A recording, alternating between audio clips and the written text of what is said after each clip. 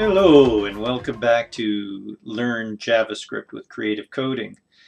I am Dr. Abstract, and if we go to the Zim site now at zimjs.com, we'll scroll on down, and we've been making what's here at the intro. We've been making this little app right here to demonstrate or introduce Zim.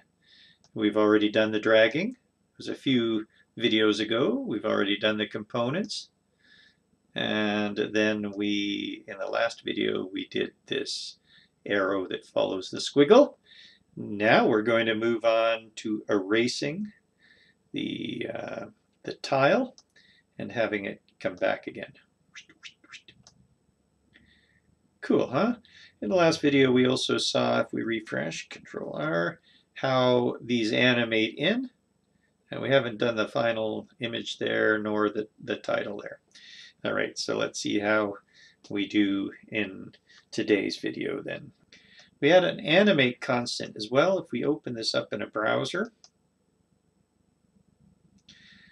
we've turned animate false. So all the animations are turned off, and all the animates were animating from alpha of 0 going to the current alpha value. So that means if we turn off the animations, they'll all be at the current alpha, which is 1 for everything. We'll turn that off, and now the animations will go. We refresh this, and the animations are going. But we'd have to wait each time until we get to test. Okay, so part 4, make a squiggle. Nope, part 4, make tiles. Make tiles and hit tests. Okay. So, making tiles. Well, a new tile. Now, we'll need to refer to that tile later, so we'll put that in a const. Tile is equal to, I think in the example I might have called it pixels. I'll call it pixels just in case you're cross-referencing. Is equal to a new tile, and we will tile a new rectangle. A rectangle, and we will say we want, well, let's give it a size. 30 by 30 by, I have no idea. And a color, we'll make them all, I think the right corner is blue, we'll make them all pink for now. And we'll do 8 of them by 4 of them, 5 of them. Might be too big. And we will dot center that on what? Oh, yes, indeed. On what? Indeed. So const fourth. Const fourth equals a new container. Stage width, comma, stage height, comma. We just centered it, but we didn't center it on fourth, right, because we had made the fourth. Now we've centered it there. It's not going to look all that good. We might want to give it better if we have some spacing. So that's spacing horizontally, spacing vertically. Now what the heck were we doing here with this comma? I don't know.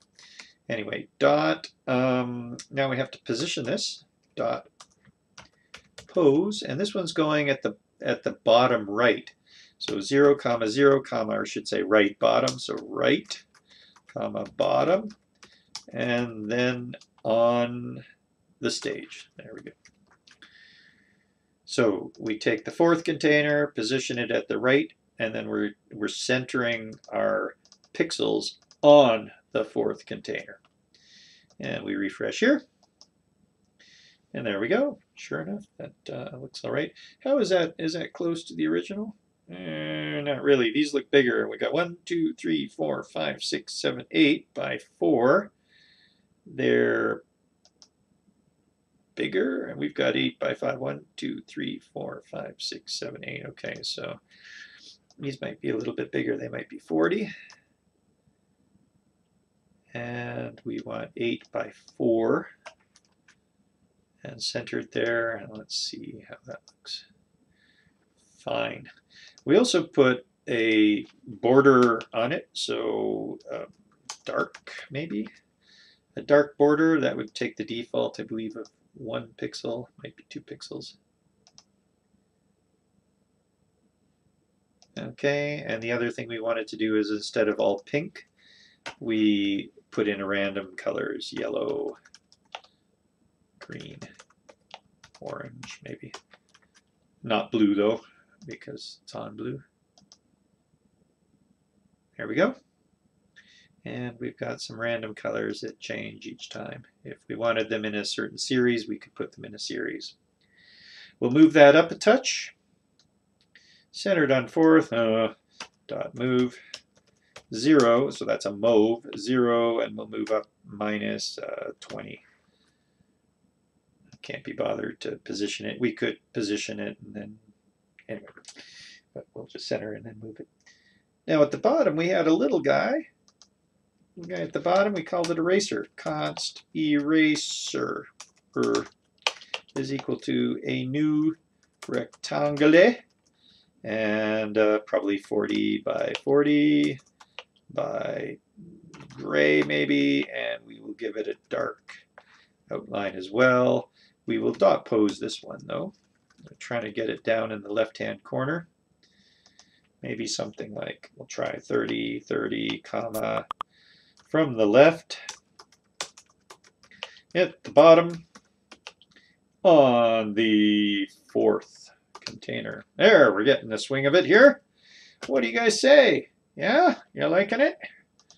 Vroom, vroom. Oh, we might want to place that, or we could even bump that over to be, first of all, is that right?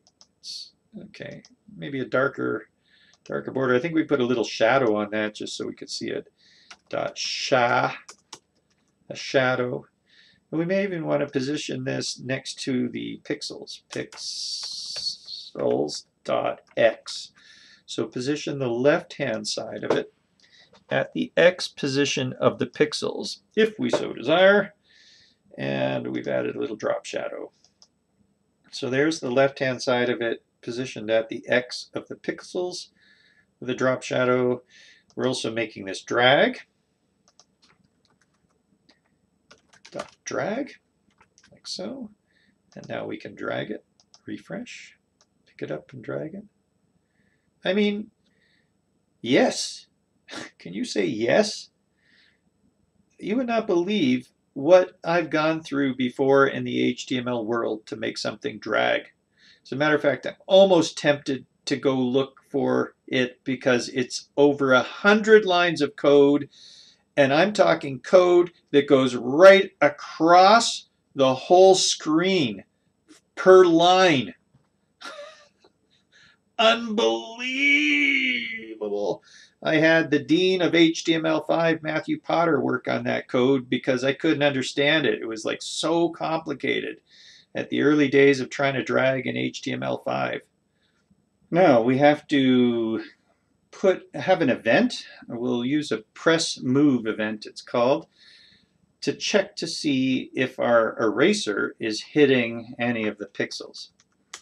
That's the eraser that we're putting the event on. So we say the eraser dot on, and then we put the type of event, press move, comma, call this arrow function, AF, enter. And in there, if you want, you can zog dragging. So this is the first time we've done this, so we might want to zog dragging to make sure that our event is working as we expect, and let's check her out. Wow, I can't tell the difference between the original. A little bit different, but there we go. We open up the console with an F12.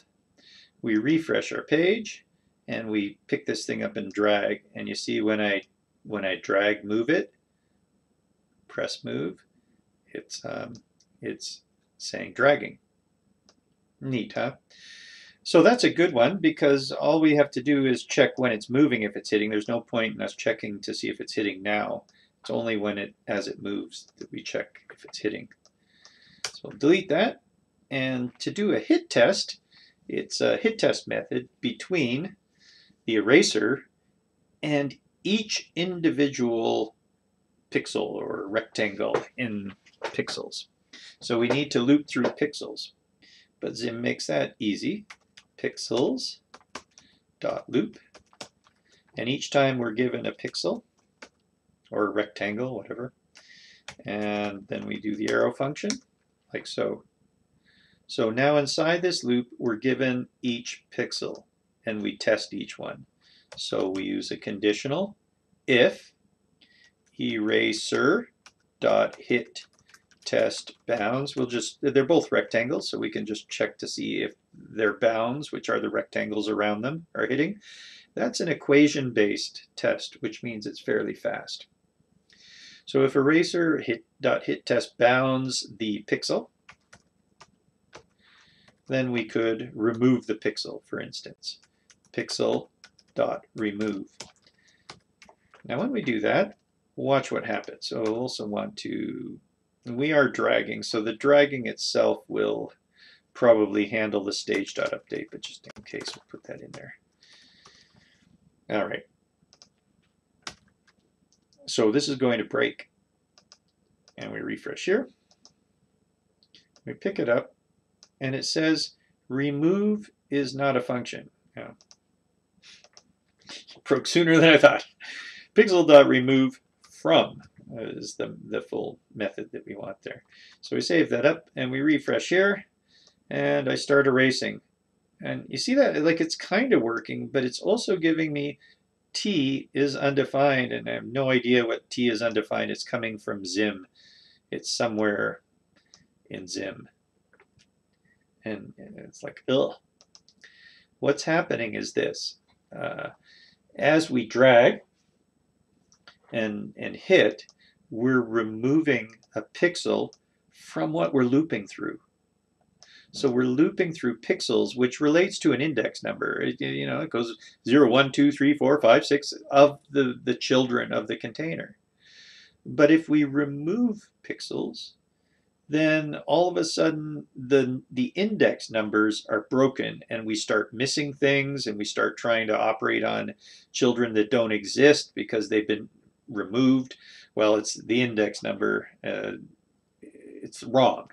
So basically the answer is loop backwards. True, right, like that.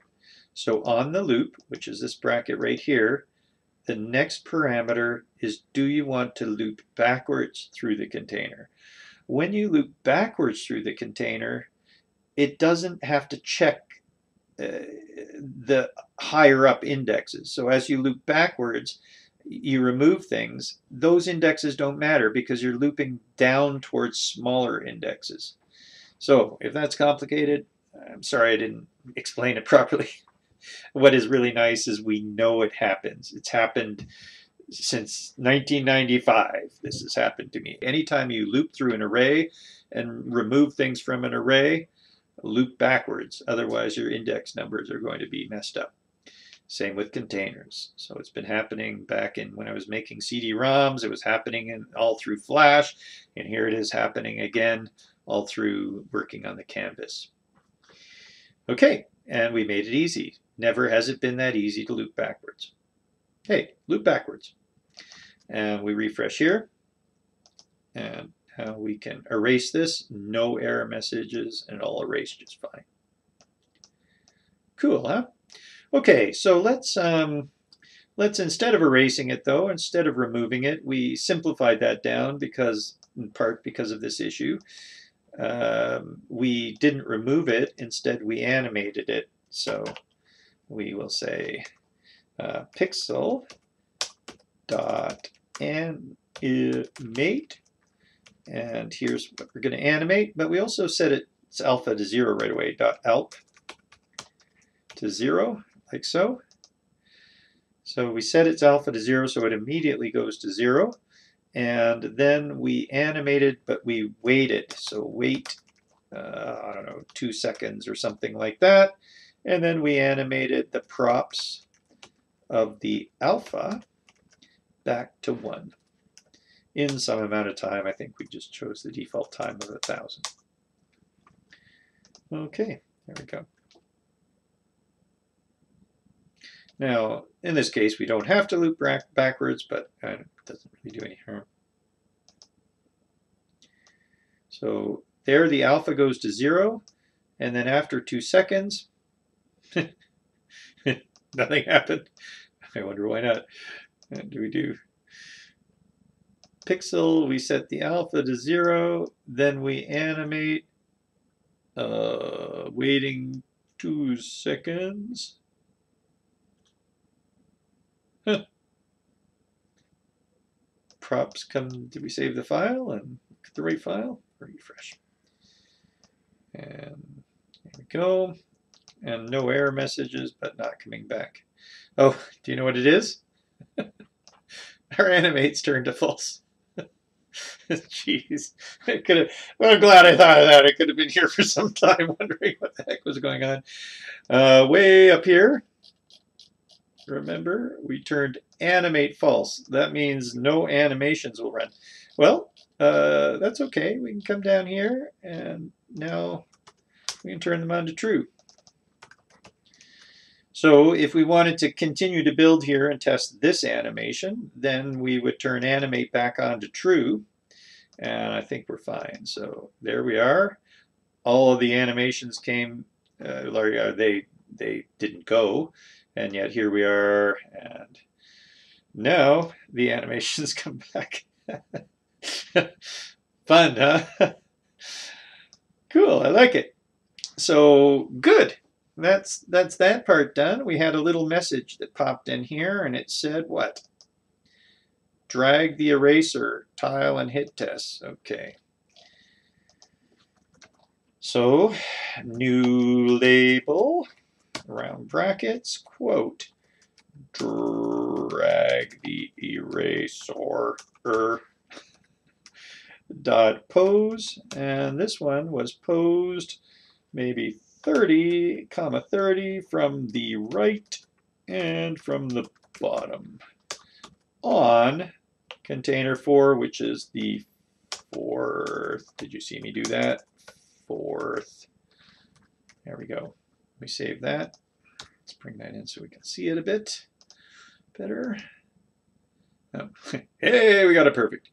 Now back here, drag the eraser. It looks like we brought that in quite a bit, more like 70.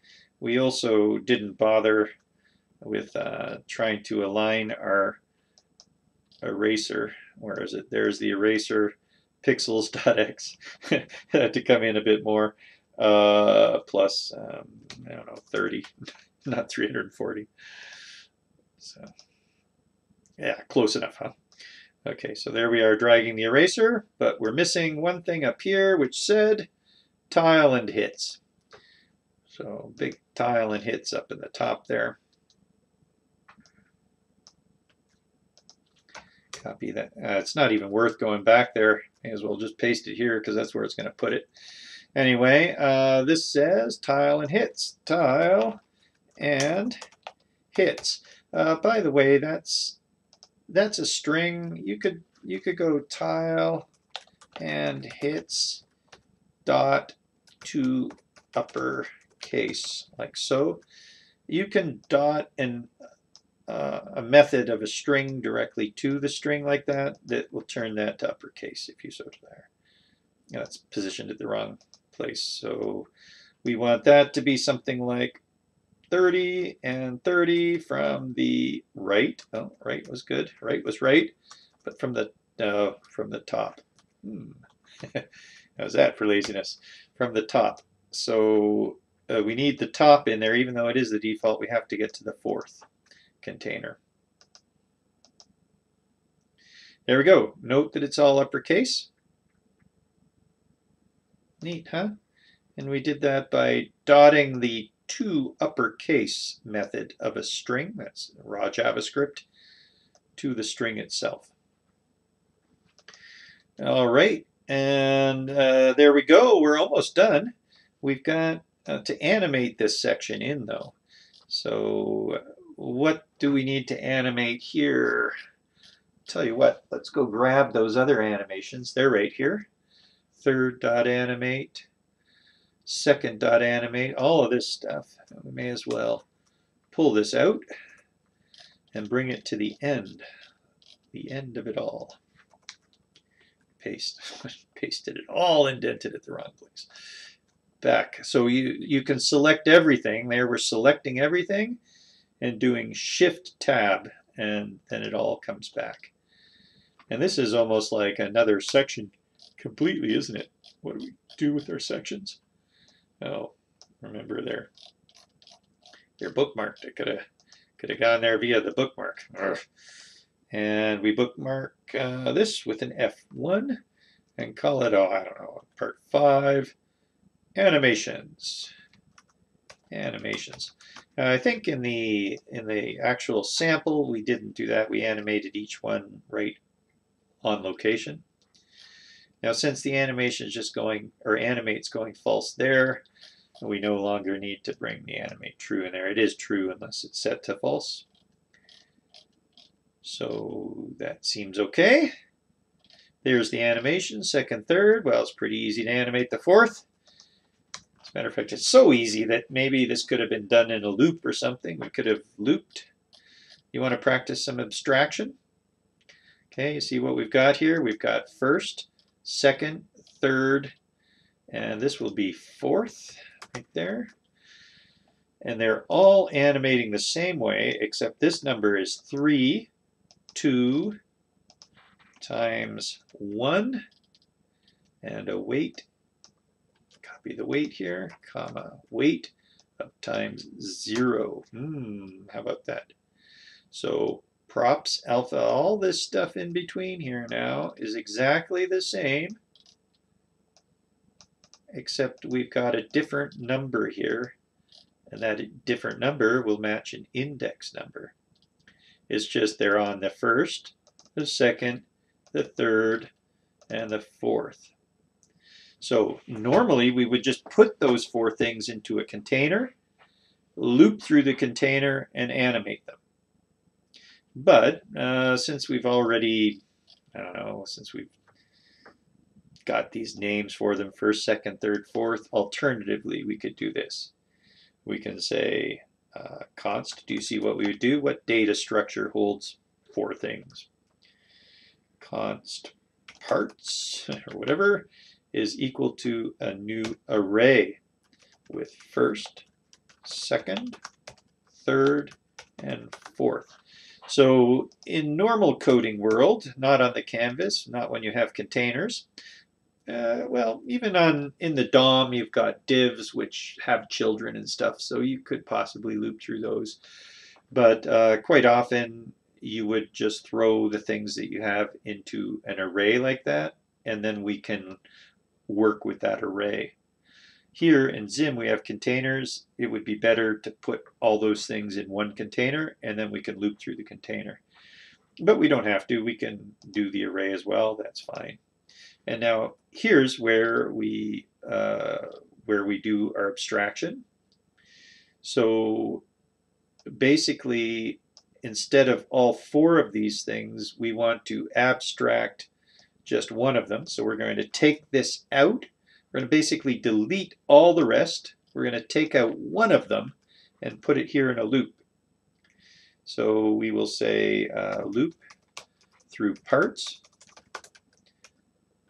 comma, and each time we loop through parts, we're given the part. And this is an arrow function like so, which is handy. So this is a Zim loop function, whereas this is a Zim loop method. They're pretty well the same thing. Whenever we loop through a container, we can use the method version. You don't have to. You could poop. You could loop through pixels, comma, and be given a pixel. So you could loop, use the Zim function loop, and loop through the pixels container and be given a pixel. But that way is a little bit longer to write than pixels.loop, and then you're given the pixel. But with an array, we have no choice. With an array, we can't go parts.loop because we did not go and add the loop method to the JavaScript array class. It's frowned upon usually.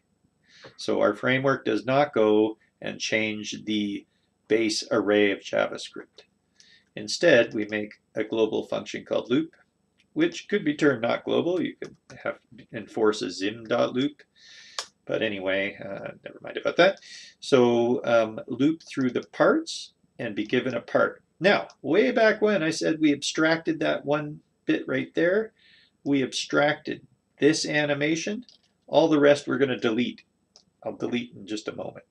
Okay, so we abstract that out and put it in one place. Now, it's not first that we're animating, but instead each part that we animate. So if we loop through the parts, this will be first the first time. It will be second the second time. First the first time, second the second time, third the third time, fourth the fourth time. Wow, how do we work that one out? Okay, first the first time, second the second time, third the third time, and believe it or not, fourth the fourth time. Okay, super. So here we are in here, we're animating through the part. Now the other thing that changed was that, and that is the index number, except we have not collected the index number. So we have to go back into the brackets, collect the index number I. That is the next thing that is given to us by a zim loop. What element in the array? Followed by the index, followed by the total, if we want it, but we don't need it. We do need I. We need it right here. It's 0 the first time. It's 0 the first time. It's 1 the next time. It's 2 the next time. It's 3 the next time. What do you know? So all we need is this right here. All we need is this right here. Well, hang on just a second. I guess it's all we need is this right here. We do not need all of that. Okay, let's take a look. That is, I think it's 522 characters. 522 characters versus, 522 characters versus 242 characters. So this is half the size, at least. Okay, so we get rid of all that, like so. Nice. Now, what the heck were we doing? Oh yeah, we were animating each of those parts, right? So let's see if it works. Pum, pum, pum. Did we turn animate on? No. It's not gonna work. Okay, there we go. And we save this. Animate time in a variable is not, or in a constant here, is not as important anymore. We would just put 700, 700. And since they're right next to each other, that would have been fine. We refresh here. Animate 1, 2, 3, and 4. Bingo. 1, 2, 3, 4. Oh, now, how you doing? I mean, hopefully, you're welcome to pause these videos anytime. This has been a long half hour, hasn't it? We're a little bit over, so we've got this logo. I guess we better show the logo, huh? So we'll bring this in. Last thing here.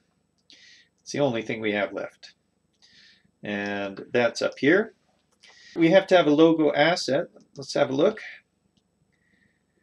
Creative coding. Here's some assets. We've got a car, we've got a learn, and we've got small. The other one was done in intro, so here is intro. Assets. There's the icon, and we'll copy this and paste it here. So now we have an icon.png. There she be. And we go const assets is equal to in quotes icon.png, and we go const path is equal to quote assets slash. So it's in an assets folder. Sorry, I can't make that bigger. In an assets folder, or in the same directory as our lessons. So assets, and then we've got an icon.png. Now those don't do anything until they're passed in as assets, comma, path right there. So the next two parameters after outer color are the assets and the path. That will load that in for us. We come on down F2, I'm F2ing, look at me go, part 4, part 5. And I guess we'll bring that in here, frame.asset round bracket icon.png.center. Let's put it right there on the stage for us. Refresh. There she be. It's coming up right away. It's too big. So we can .ska that, 0.7 maybe. We'll center it. We will .animate. And in here we will say from. So we're going to animate it from is :true. And the props will be alpha, :0, and rotation, minus 720. So we're going to wheel this one around at us. I don't know if it matters. Maybe the minus doesn't matter, but we're going to animate its rotation 2. Maybe its scale as well. I can't remember. This will be fine, I suppose. And we'll put an ease of : back out. So this is the easing, and it'll go a little bit past where we want to rotate it to, and then come back to the 0 rotation, which is its starting point because we're animating from. And then the time, we'll make 1,500, but we also have to wait. So we're going to wait until all these things are done, which is something like animate time times 4, I guess. All right. Sorry, we raced through that without much explanation, but we're running a bit lengthy on the clock here. 2, 3, 4. All right. So what did we miss there? Did you catch that? Do you like that? I think that's good for a laugh. All right. I think we better center reg that. Don't you agree? Center reg that. So we'll center the registration point on there. Don't leave your project with a windmill kind of thing. There we go. Ooh, a little bit long on the time. Let's bring that back down to, well, probably 1 second. And I think that will do it for the whole building, huh? We're pretty darn close to what we had before. Oops, we didn't put a link on it. Okay, you ready? .tap, and we'll call this arrow function AF. And inside the arrow function, we say zgo. It's a short little zim function. It's part of the zim wraps.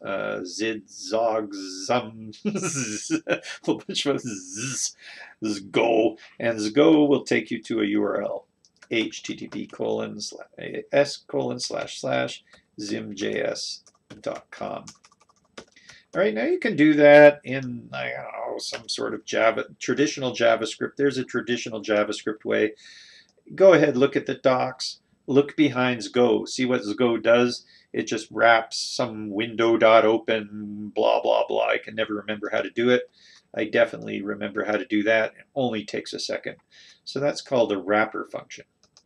But if you really want to see the traditional JavaScript way of doing that, be my guest. So we roll over that. Now we click it, and off it goes to Zim. Woohoo! Where we have been learning JavaScript on the HTML5 canvas with Zim and Create.js. And of course, you know, lots of JavaScript going as well. And maybe now, by the way, the volume, speaking of lots, last time still had lots of volume. I'm kind of hoping that the volume will be a bit less this time. There's a mother and daughter with a wearable computer. Okay, yeah, there, it's working. It's down. No, it's smiling. It's happy.